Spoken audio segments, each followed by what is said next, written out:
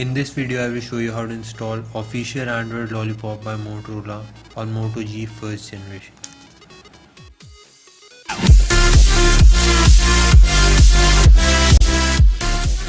First, extract the Brazilian firmware.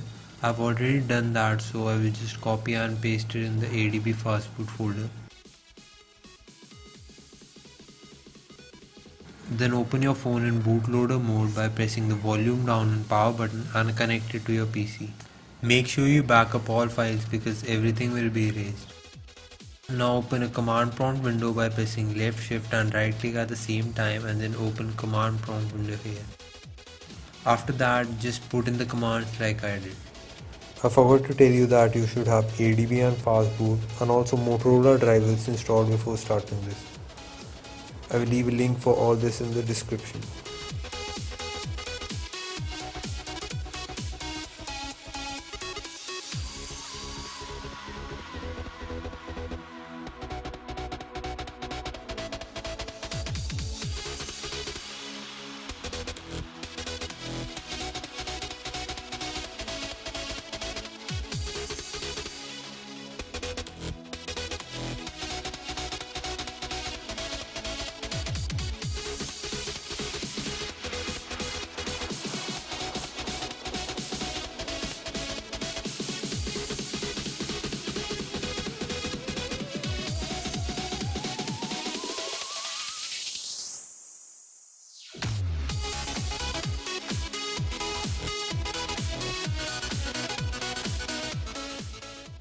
After your mobile boots up, transfer the update file named blur something to the phone and then power it off.